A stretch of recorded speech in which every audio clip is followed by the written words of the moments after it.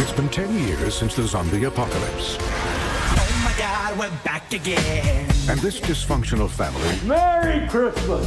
Do you know what I would like? I don't give a fuck what you like. has survived by using their wits. Please forgive me! It's fake fur! And by following the rules. Rules are for pussies, nothing personal. How could that not be personal? That's like my whole thing. Yeah, you're right, it was personal. What made you do it? And don't say the script. Can this be just between us? Drugs cost money. Didn't see that coming, right? New kind of zombies, stronger, faster, better adapted to the hunt. They're much more afraid of us than we are of them.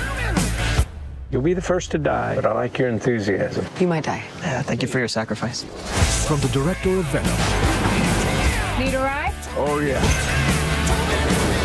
And writers of Deadpool. Casablanca. Oh, God. Well, I think I would have made a damn fine president. I think those cigars were left over from the Clinton administration. Academy Award nominee Woody Harrelson. Let's kick some dick.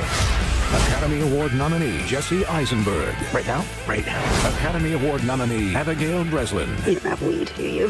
Boom! And Academy Award winner Emma Stone. What the fuck? Zombieland Double Tap. Time to nut up or shut up. That saying's very 2009.